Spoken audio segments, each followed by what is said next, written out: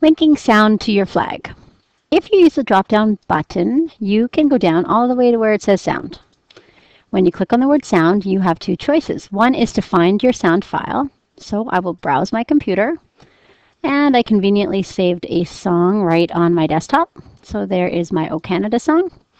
Click on that, then click open. And do I want a corner icon or an object? I'm going to do a corner icon, and then I'm going to hit attach sound. Now, when I click on my corner icon, if I click on it again, it will turn off the sound. Now, if I go back up to my properties, sound, I can choose the object, attach the sound.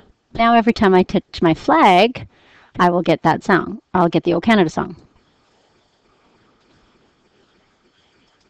And click the flag again to turn it off. And it remembers the last spot you stopped. Unless you leave the page, come back, the next time you click it, it will start fresh.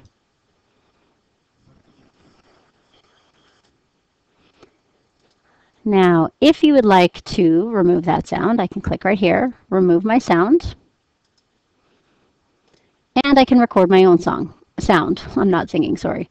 Start recording. Testing, testing, testing. And use the corner icon.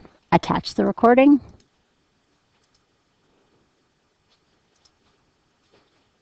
Testing, testing, testing. And you have your sound. So now you can link your instructions to students onto your documents. See.